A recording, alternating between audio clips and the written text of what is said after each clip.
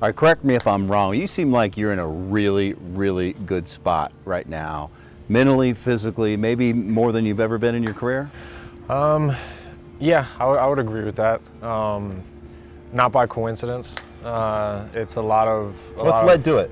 a lot of work, a lot of self-work on my mentality, on the way that I am perceiving things on a day-to-day basis, how I'm perceiving situations, and just how I'm processing through all of that. It's a lot of things that happen with our job, right? From the time we get to the field, and then obviously we have workouts, we have practice, especially through camp right now, and then we have the game at 1 o'clock or 7 o'clock, whatever it ends up being. And by that time, you have to be in a place where I can gut check myself, and if I prepare the best, I am the best, right? And in order to feel like I am the best when 7 o'clock hits, I need to be able to answer the did I prepare the best in a genuine manner. And I feel like I'm at that place where I can say that every day. You talked very openly about having some dark days when you got hurt last year, in which you really had to soul search, and you looked into the mental side of not only baseball but of life. That had to be life-changing for you. In the conversations you and I have had, I know that it is, but for this audience, what did you go through? What got you out of it? Yeah, went to a very good relationship with my agent, Matt Ricotta, and called him, and I just started talking to him like, dude, like, I don't know what I'm gonna do. I really don't. I don't know how I'm gonna feel like I'm gonna get out of this hole. And he was like, have you ever looked into the mental performance side, right? You have all of these guys within, major sports that have mental performance coaches. And I thought he was blowing smoke on my butt, because nobody talks about this stuff. Like, I don't know, like, in that moment, I couldn't tell you one person that I knew had a mental performance coach in any given sport. And I was like, you know what, fine, I'm gonna give it a chance. So I went, and I had already talked to Vanessa, our in-house lady. She was phenomenal. She was helping me with a few exercises that were really being beneficial to me.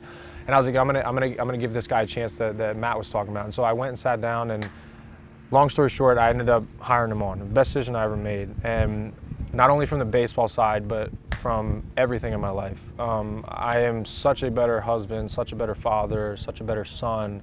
My relationships with everybody that I'm around are so much more enhanced because I'm valuing connection in every single one of them, right? I'm not looking internal with pretty much anything. I'm very external now, and aware of like what other people need, and my mental guy, Brian, he has a saying, is you're either two people, you're an energy giver and you're an energy sucker.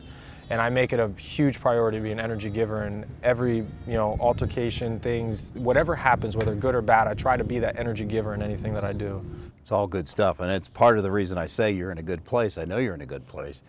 And physically on the field, I know the key for you is to stay healthy, but if you stay healthy, you're going to get most of the playing time in left field.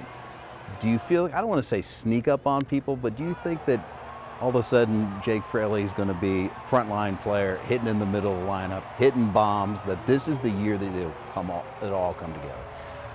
I think that, and I'm going to challenge you here. Please do. You wouldn't be the first. I think that the focus is not to stay healthy, because that is, again, something that's out of my control, right?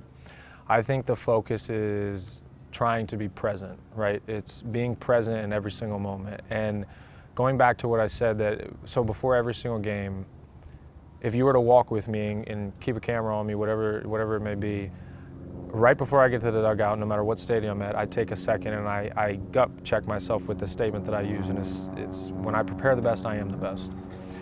And right before I go into the dugout, I give myself 2 seconds to analyze that statement for myself. And I can say genuinely before every single game that I have prepared the best, and therefore I believe I am the best. And when I'm in that place on a consistent basis, then everything that goes into that preparation is what shows up on the field and what you guys have seen. And when I can put myself in that place every single day, I'm going to be the person that you've seen me be on the baseball field. And when you put that together through a whole season, I think I'm going to be right where I need to be.